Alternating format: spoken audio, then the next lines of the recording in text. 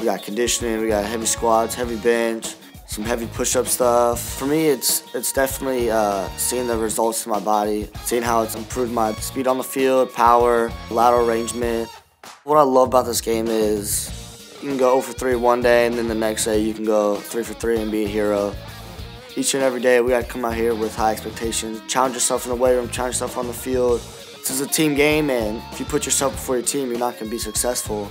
I'm going to get it done for my team, or my teammate's going to get it done, and we're going to win a ball game.